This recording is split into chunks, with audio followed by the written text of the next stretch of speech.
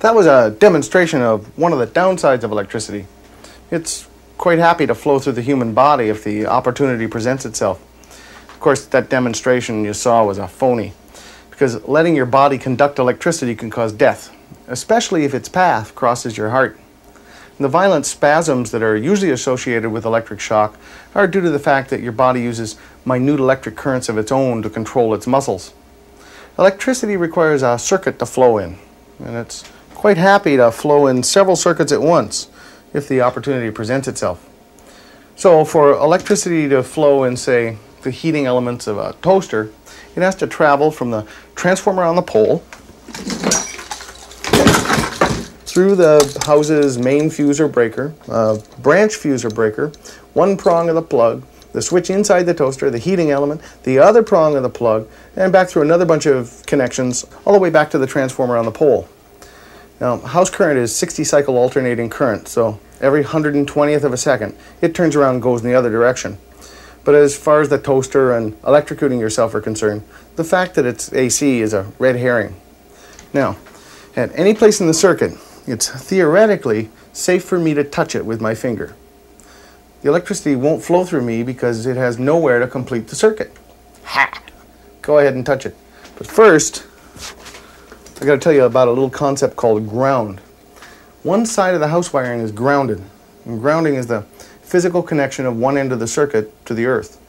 In most houses, the grounding is done to a metal water supply pipe. And that pipe runs underground and all that nice electrically conductive moist dirt.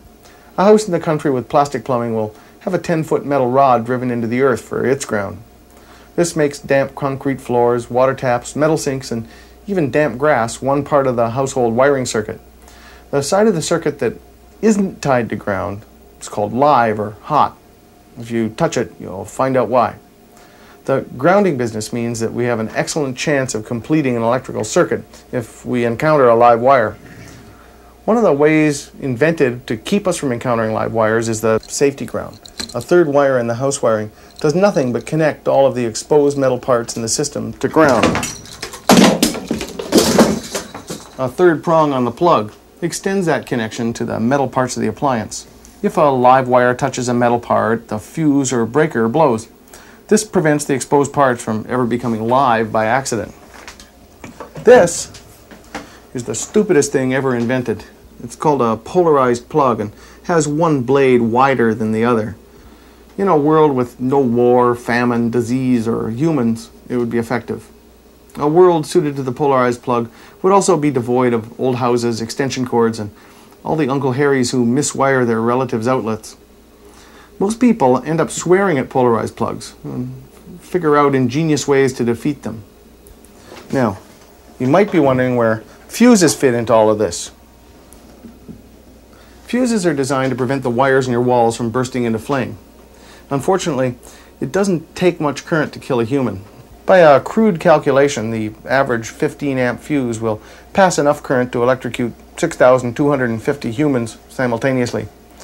The same can be said of the 15-amp circuit breaker if you have those instead of fuses. This is a ground fault circuit interrupter. It's a truly nifty advance in the science of anti-electrocution.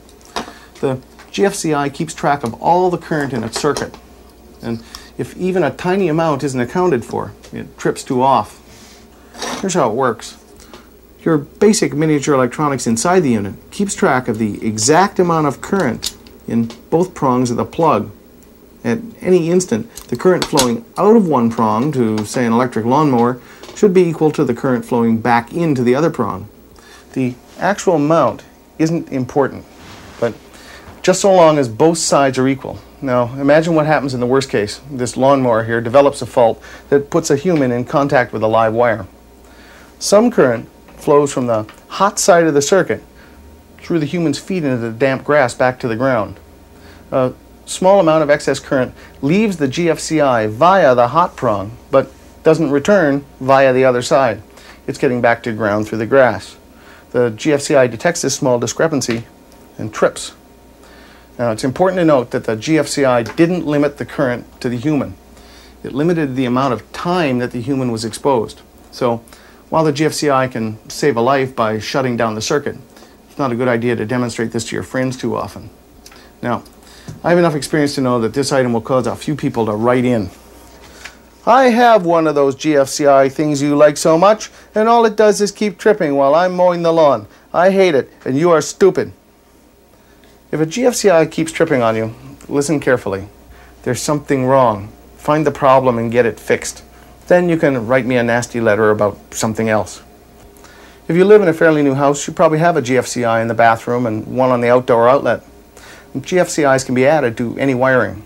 Remember, you don't need a great connection to get a bad shock. A concrete floor with a normal amount of humidity is enough for bare feet. Really, everybody should have GFCIs in the danger locations. Well, everybody maybe except the person who thought up the polarized plug. That person deserves to be electrocuted.